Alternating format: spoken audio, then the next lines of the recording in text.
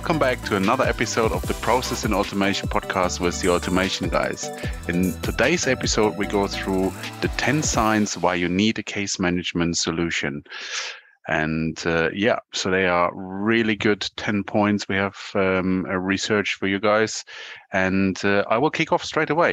So one sign is you are using spreadsheets to manage the really important and mission critical work in your company. So everyone knows spreadsheets are, of course, very easy to use. Everyone knows it. It's installed on every workstation, and it takes just a few minutes to really get going. But the big problem with spreadsheet is they just don't scale, and oftentimes they are fraught with errors. Of course, when you have lots of different versions circulating around, and someone is by mistake deleting a row. So of course, plenty of errors are possible there. So that can impact important decisions and information making actually in the business. And I think that's one really good sign why you should actually move away from spreadsheets for sort of mission critical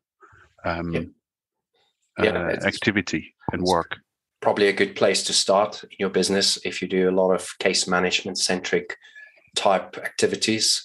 Go and find those spreadsheets.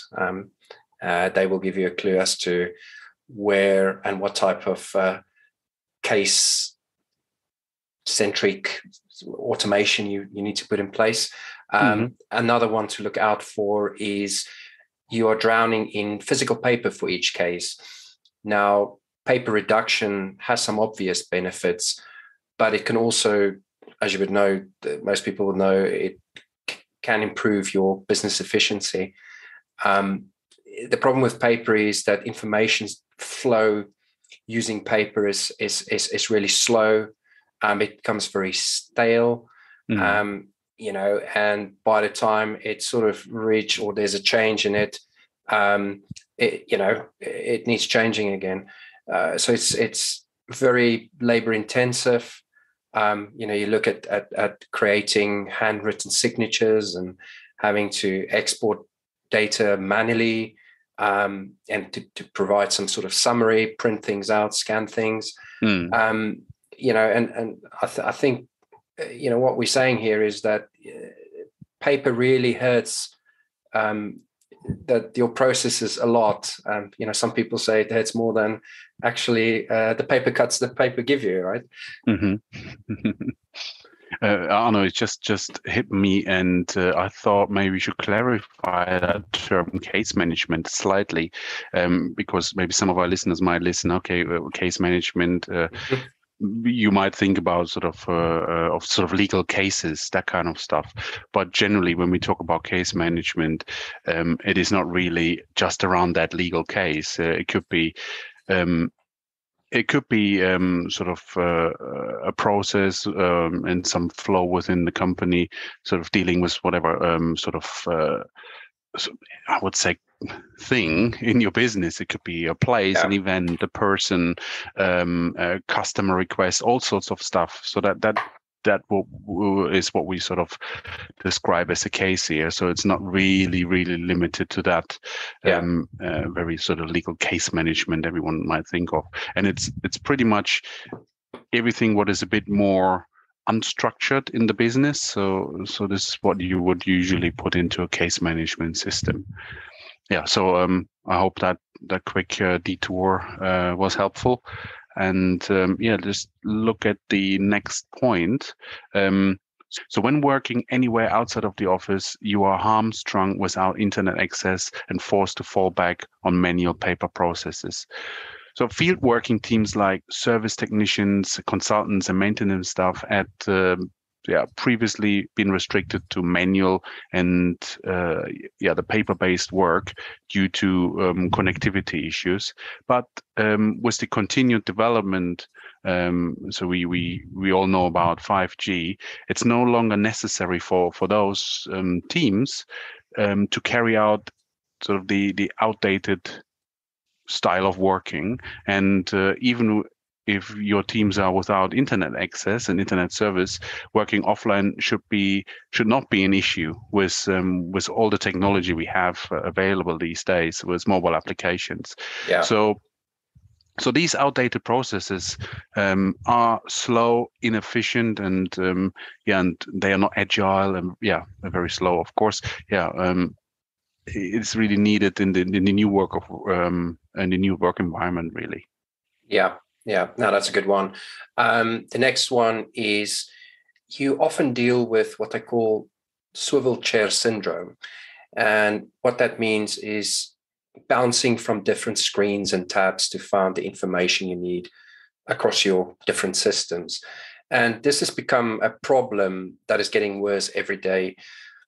All of us are guilty of having dozens of tabs and windows and applications open at once. And this is compounded when you add multiple screens to your desk, for example. So there's just more place to open up these tabs, and jumping back and forward between these various point solutions, email, spreadsheet, is not very efficient, and it can create confusion and lead to incorrect decisions on these cases that we are dealing with. Yeah, it's a good point. Even with all those tabs, and applications, it's really difficult to really find the truth of that information. And really that brings us to our fifth sign.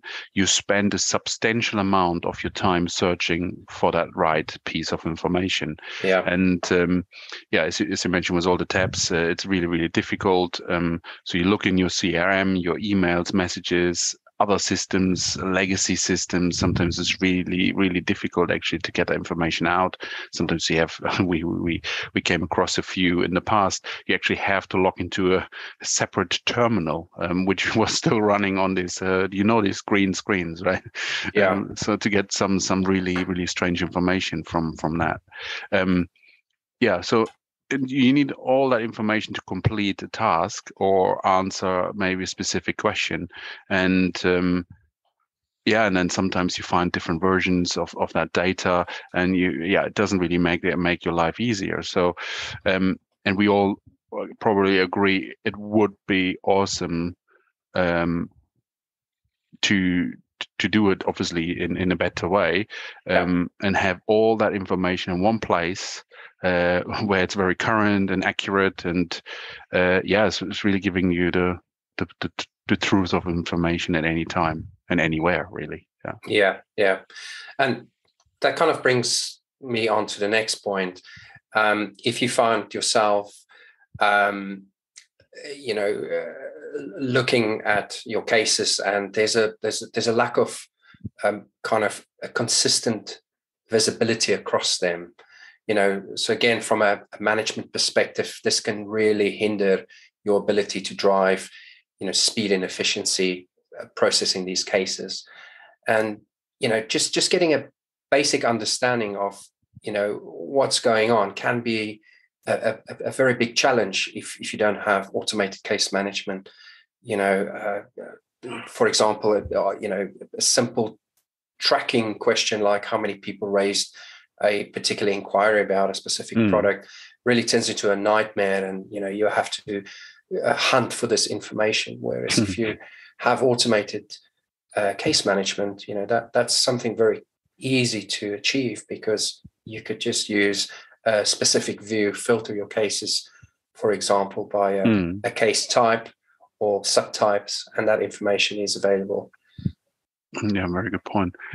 The next sign is you don't have a productive way to collaborate on details and information, and resort to email, messaging, meetings, or calls. Yeah, that's actually very typical all day, more than ever, I would say.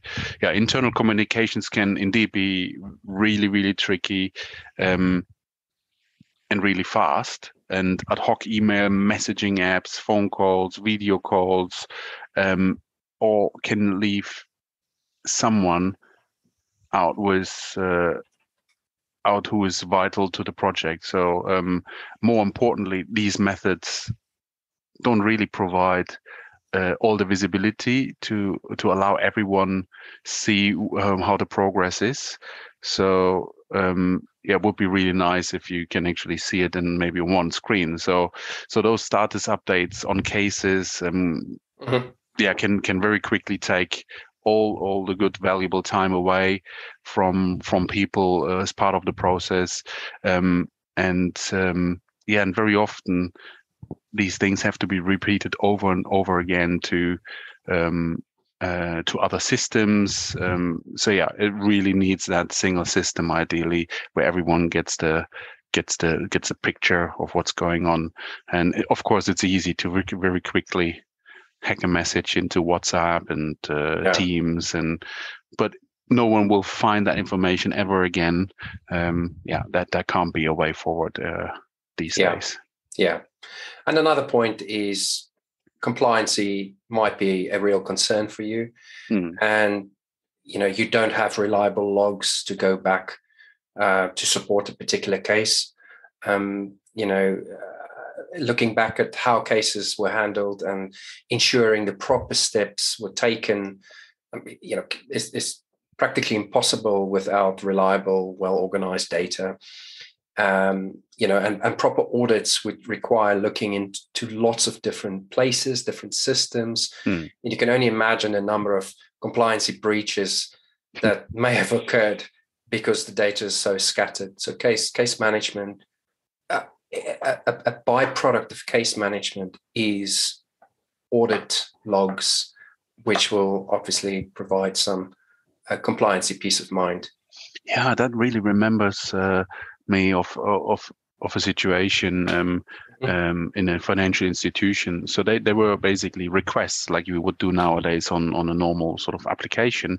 So every request was basically one spreadsheet, and all the information and even the approvals. I think back then it was very popular to do sort of macro programming. You had buttons even in spreadsheets. So really bringing application logic into the spreadsheet. But anyway, so basically you had thousands of those cases in spreadsheets, and then that was fine, I guess, for the normal processing. But if something was then needed for a report, they had to basically go through all the different spreadsheets, compile lists out of that. So that was a task for over days, and then bringing in that case management systems and all the requests actually into that case management system was just a press of a button. There was a list of everything. You could say, give me this and this and this information within no time, really. So from days or to just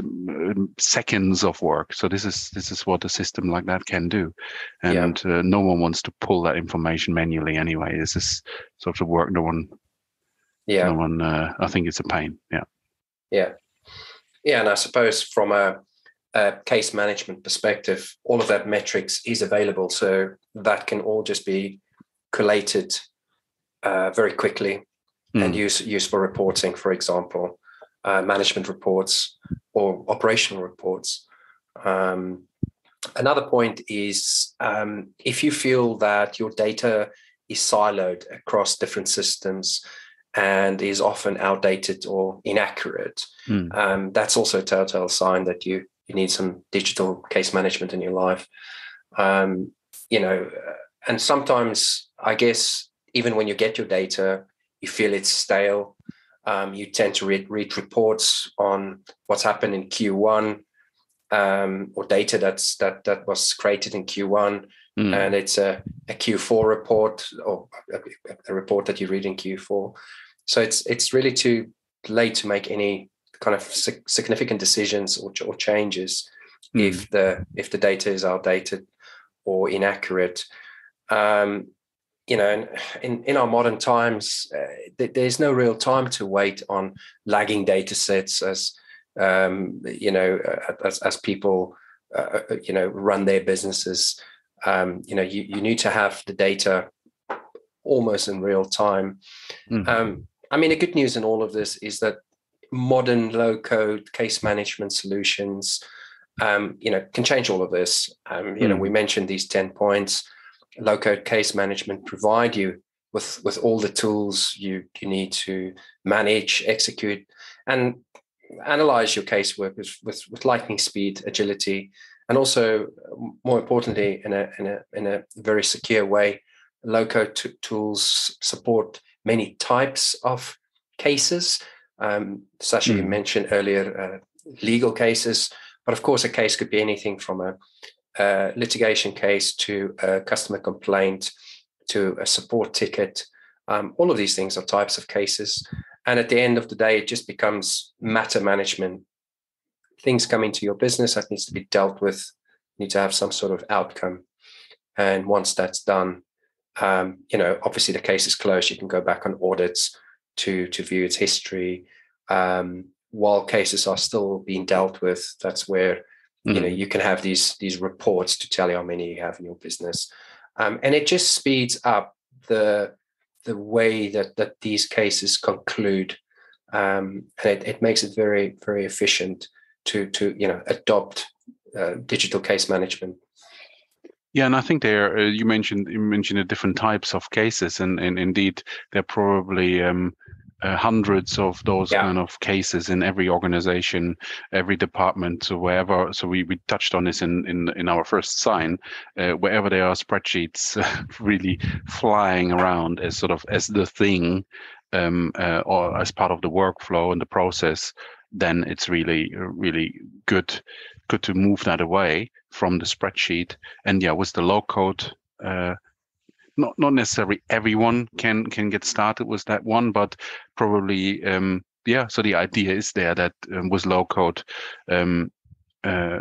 people in the business which are not sort of typical developers, hardcore developers, high code developers, can actually get started with it. So and that's the beauty of the low code world, and combining these two things, case management and low code, so everyone can really get going.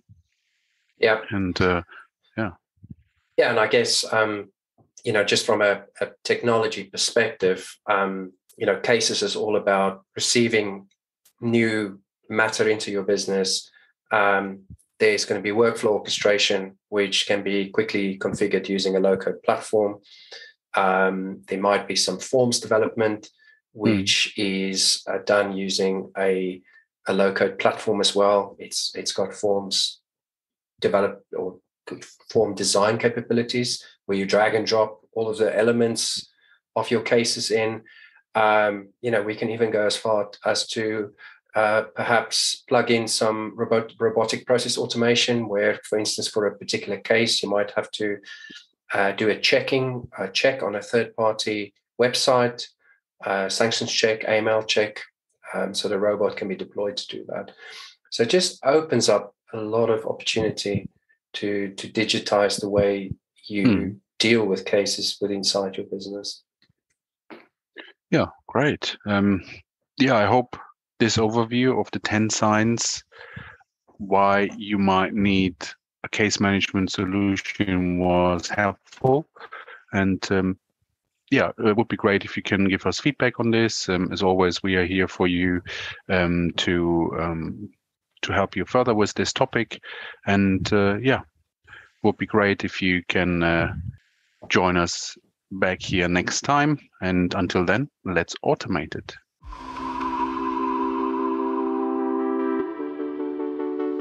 Unfortunately, that's it again with this episode of the Process and Automation podcast. If you liked this episode, please give us a 5-star rating and don't forget to subscribe to this podcast so you don't miss any upcoming episode. We hope you will tune in next time, and until then, let's automate it.